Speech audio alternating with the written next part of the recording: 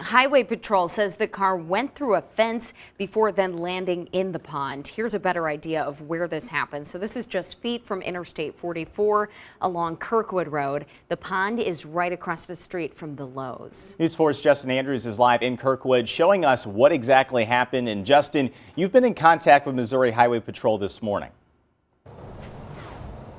Yeah, and the troopers confirmed that driver had a medical emergency and somehow he ended up here at the bottom, or as his car was sinking here at this retention pond here in Kirkwood. The driver was 61. The passenger was a 70-year-old woman. Both died at the hospital this morning.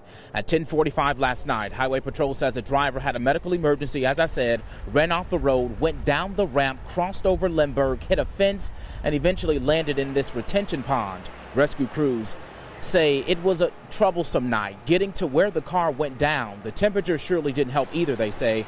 A firefighter and police officer were hurt during the rescue mission. Even with our wetsuits, they get in the water.